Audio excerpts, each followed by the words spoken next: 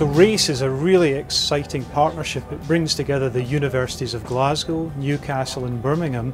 Together we are trying to find the reasons for the onset of rheumatoid arthritis. We're trying to understand why it doesn't go away, and taking all of that information together, we are looking for new therapies, and eventually we're looking for a cure for this terrible disease. As a funder of research, Arthritis Research UK and Arthritis Care are supporting research across the UK in all sorts of areas of fundamental disease. And the Centre for Pathogenesis of Rheumatoid Arthritis in Glasgow, sharing with their colleagues in Birmingham and in Newcastle, are really tackling possibly some of the most important and difficult challenges around research to unpick disease, understand how it progresses, and then ultimately how to treat it and potentially cure it. It was really fascinating listening to the researchers here. There was talking about tailoring drugs to particular patients. I mean, that's amazing. This idea that in the past patients would be on drugs for a year, 2 years with no effect, but now we can look at that, we can take a blood sample, we can work out what it is they need, and we can tailor the treatment for them. That's incredible. It seems simple, but what a difference it will make to people. We know now that if arthritis is recognised early, we can treat it very, very effectively. I'm talking more about rheumatoid, I guess, but it'll spread into other arthritic disease as well.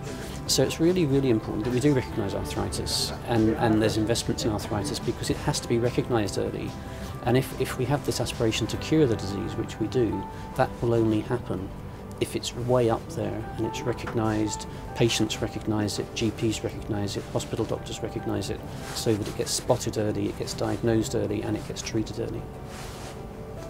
I think there's a lot of things that you could certainly direct patients into in terms of getting support, getting help, being part of some of the research that's going on here, because it looks as though, certainly from speaking to some of the researchers here today, that patients get a lot out of that as well. You know, it's not just that the research organisations get lots of information and lots of data out of that, but patients actually get a lot out of that too. In fact, that there's a propensity, a noticeable propensity, at least in Scotland, of numbers of people with that condition or conditions like that.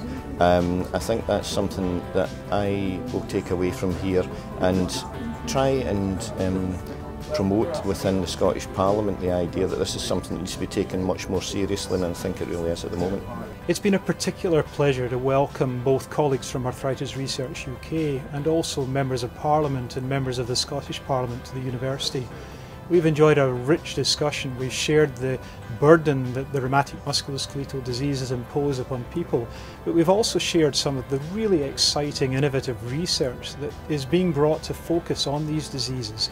And we've shared with our political colleagues the optimism and hope that we have to build a vision that we can be proud of for people with RMDs in the future.